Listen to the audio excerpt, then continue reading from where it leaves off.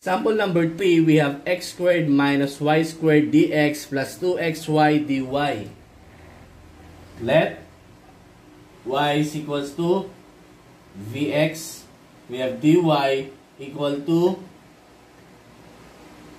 vdx plus yd xd v. Substitute. We have x squared. Since this is squared, we have minus x squared v squared dx plus 2x. What is y? This is xv.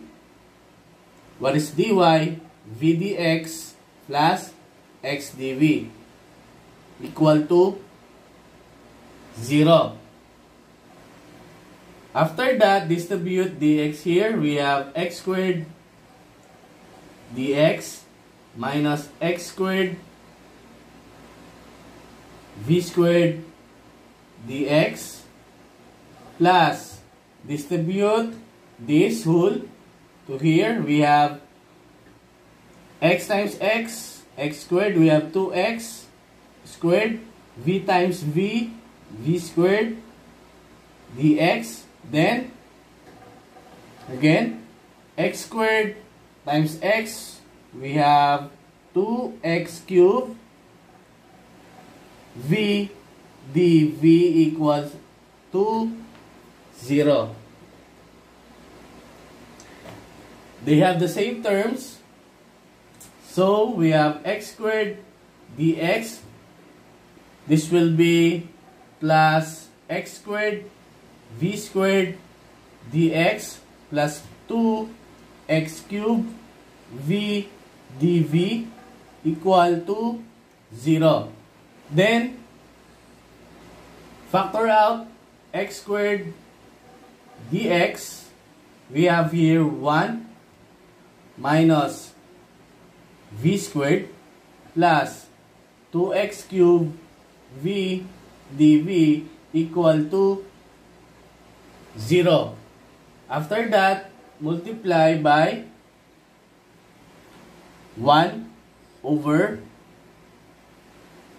x cubed to eliminate x cubed here, and then times 1 minus v squared to eliminate 1 minus v squared here.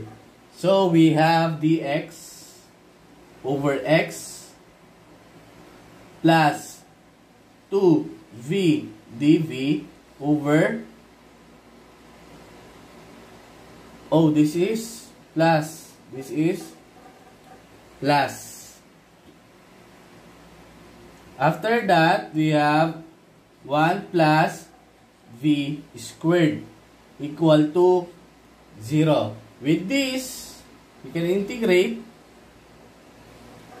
We have ln x plus ln 1 plus v squared. Why? Because the derivative of v squared or 1 plus v squared is 2v plus dv. That's why it is only ln 1 plus v squared. And then this is c. Again, we have ln here, so it should have ln here. After that, substitute v is equal to y over x from this. We have ln x plus ln 1 plus y squared over x squared equal to ln c. This is our answer.